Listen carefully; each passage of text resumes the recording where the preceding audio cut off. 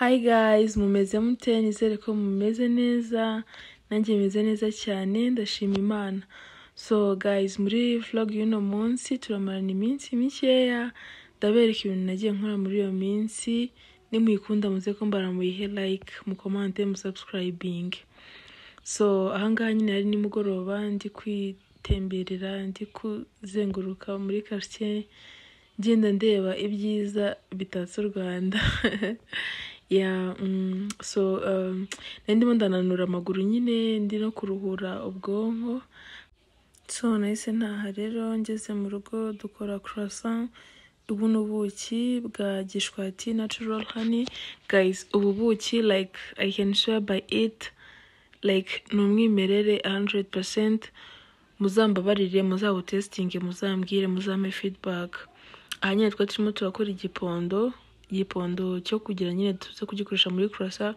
Twakoresheje buriya buki bwa Gishwati natural honey, dukoresha amagi, dukoresha umunyu, dukoresha isukari, dukoresha na pakmaya. Ahangaha twari dutangiye kuyisiga rero, turi kuyisiga amagi, twamaze kuyizinga nyine tugiye kuyishyira muri oven kugira ngo ize gushya iryoshye, yoroshye, imeze neza.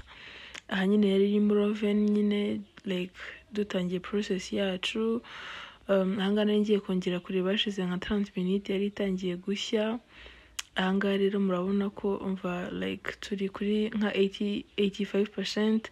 Aha rero imigati yacu yari ihiye guys, yari iryoshye, yari yoroshye, like umva chef's kiss, yari myiza pe 100%. Yari iryoshye cyane cyane cyane.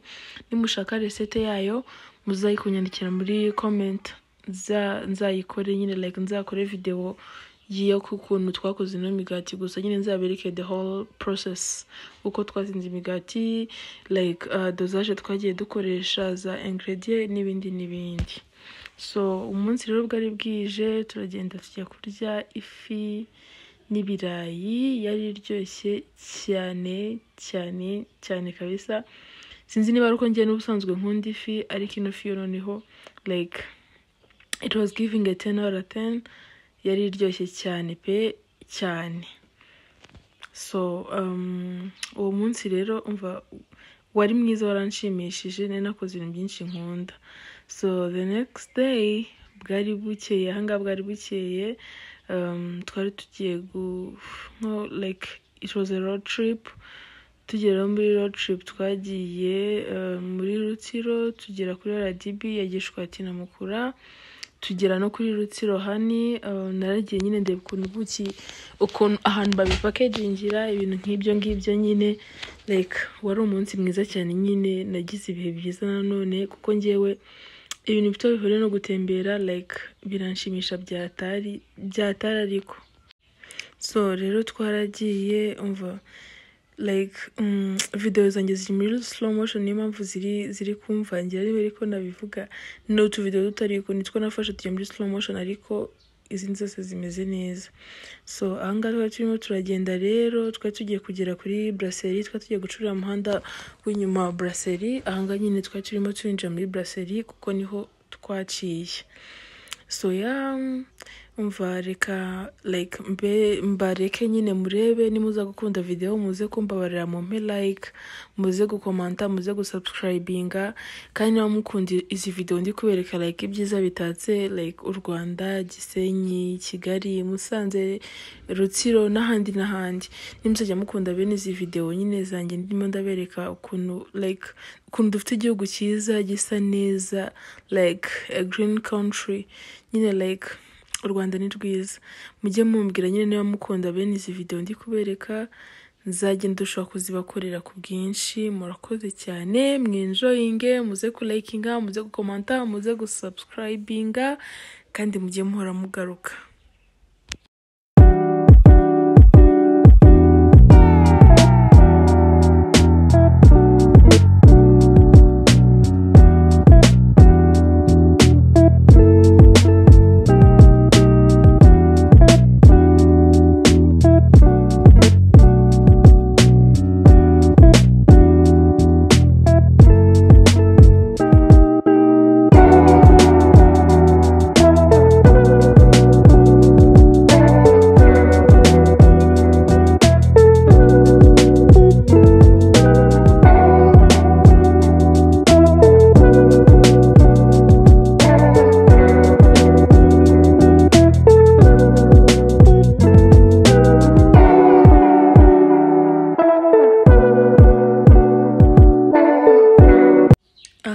rero twari tugeze kuri RDB ya Gishwati, nari nishimye nabonaga hasa neza cyane. Iyi ni mug yanjye, like my daughter's names, Gila and Kyla. Yeah, nari kwa admiringa that gift. Aha rero ni like niho kuri Gishwati na Mukura, niho RDB yabo ikorera. Like hasa neza cyane pe, bakorera isuku nyinshi ihagije. Abantu bakora bose like bari very welcoming, very calm, very kind.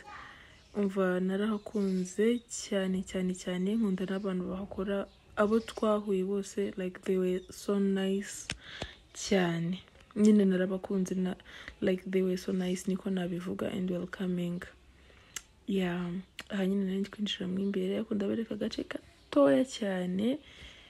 Yeah, ahangaha nyine nari nakunze iriya stati, niyo mpamvu yo nabashije kuyibereka. Yeah, aha rero twari turimo turasohoka tugiye kuri Rutsiro Hani, naho reka mbereke like the journey there. Haregeranye cyane, nta espace nini irimo. Aha rero bari kuhubaka, bagiye kuhakorera ibikorwa biri touristique nyine, like by'urukerarugendo. Umva nari nakunze ukuntu utwo tuzu twubatse nyine, like ukuntu bagiye bashyiraho ibyo biti nyine bagiye bazengurutsaho nyine, like it gives cultural vibes, it gives African. Umva nyine that's my vibe, niba ariko nabivuga mu magambo make, like narabikunze cyane. And then tumaze kurenga ahangaha nyine twahise tugera kuri Rutsiro Hani, ahantu nyine uruganda rwa Rutsiro Hani rukorera. Ahangaha rero naganda kazamuka kajyayo, twari tugiye kuhagera nyine ni mu masegonda ngahe. Ahangaha rero niho kuri Rutsiro Hani, niho bakorera ubuki bwa Rutsiro Hani, ubuki bw'umwimerere buryoha. Like you can use the honey mu cyayi, ku migati, umva n'ibindi byinshi. Aha rero twari tuvuye muri Rutsiro Hani tugiye Musanze. That's me taking my coffee muri ya mug yanjye nkunda cyane. Like I love this mug. To the person who gifted me that, chef's kiss, warakoze cyane.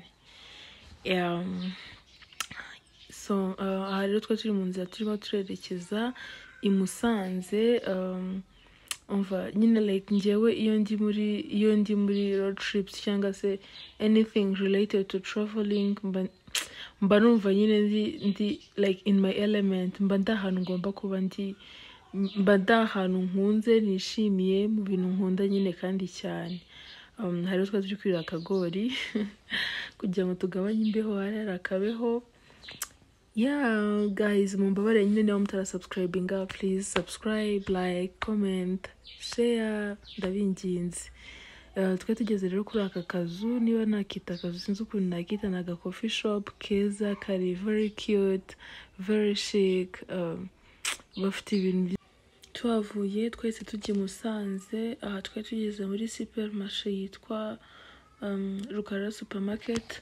Ino supermarché rero umva yari ifite ibintu byose kabisa, yari ifite ibintu byose nyine, like they had drinks zigiye zitandukanye, snacks, imitako, umva ibintu byinshi kabisa bigiye bitandukanye nyine, like ine supermarché umva at top. Yaranshimishije cyane kuko ntabwo nari nzi ko nyine Musanze ari supermarché nyine ifite ibintu like they had varieties of so many things. Umva baranshimishije cyane.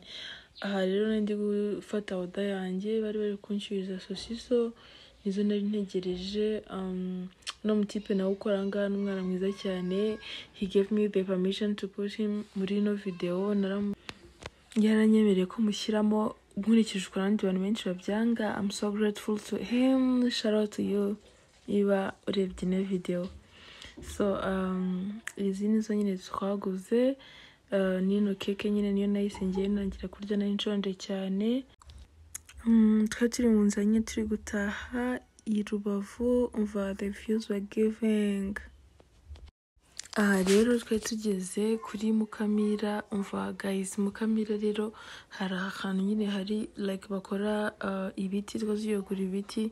Guys, ibi biti byari biryoshye cyane cyane byari biri juicy byatari uri kumva spices zose bashyizemo umva byari biryoshye 100% recommend ku muntu wese uzi Gisenyi aciye mu Kamira. Please buy them kimwe abari 2k ubwo bitatu ni 6k gusa njyewe kimwe cyarampagishije byatari nari mfuye like yeah, that's how worth the money biba biri nyine like byari biryoshye kandi bikanaguhagisha kumva ko uhaze umva chef's kiss ku muntu wabikoze kabisa ku muntu wazanye no idea umva big up to him turamushimiye cyane kuko byari biryoshye cyane ariko so no munsi rero ukurikiyeho nahise njya gusura aka art center bari gukora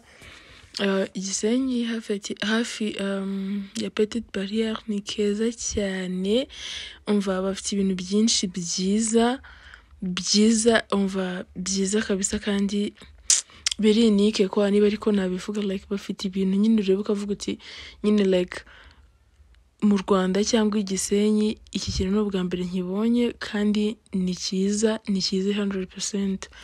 Njye imitako yabo yose narayikunze nakunze ukuntu bakoresha ibintu like very very basic kandi bakabikoresha bikavamo umutako mwiza cyane. None ikindi nakunze ukuntu nyine like bafite ubushake nasanze abatipe nkabangahe ariko bose ubona nyine bakora batikoresha niba ariko nabivuga kandi ubona ko bari gukora ibintu bishimiye bakunze umva bari muri domaine yabo kabisa. Noneho njye rero like ndebizi arts ikintu kimwe nahitaga mvuga mana kuziko nkunda arts kuziko nkunda like I love drawing, I love ikintu cyose kiri artistic ndagikunda. Why didn't you give me the talent?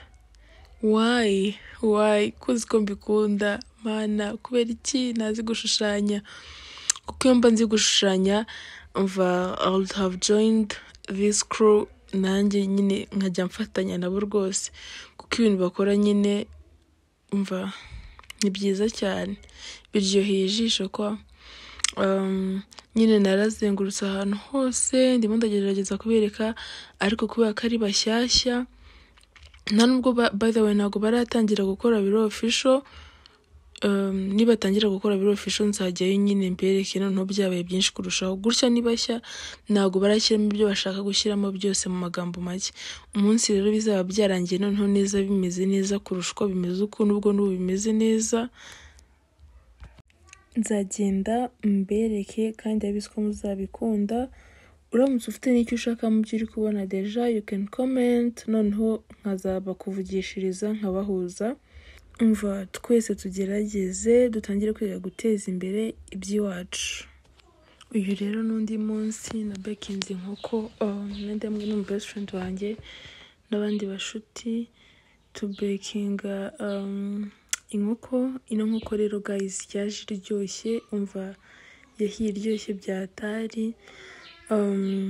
Twari twakoresheje ibitunguru, poivron, tungurusumu, magi, chicken masala, sinibuka n'ibindi birungo gusa ukoresha ibirungo nyine wowe ufite ntago ari ngombwa ko ibyo twakoresheje ari byo nakoresha like you use what you have. So ino nkoko rero ngaho twatangiye kureba niba at least nyine irimo iragenda ishya ndebye nsanga yahiye umva guys ino nkoko yari iryoshye bitarabaho ntabwo nzi ukuntu nabisobanura ariko yari iryoshye cyane umva yari iryoshye pe yari juicy byatari utunungo twafashemo neza uri kurya ukatwumva twose ku murongo nta kamwe kavuyemo yari yoroshye cyane kandi ngiye rwose inyama zose nkunda nyine nyirye yoroshye ntari kurwana nayo nyine ndi kurya like kagahita kamirika niba ariko twabivuga. Guys vlog yanjye rero nizeye ko mwayikunze. Niba mwayikunze mubare muze kulikinga mutere comment musubscribinge kandi mujye mumpa na suggestions z'amavideo wenda mwumva nakoraho like ubwoko bwa content mwumva mwakwishimira. Let me know in the comment section.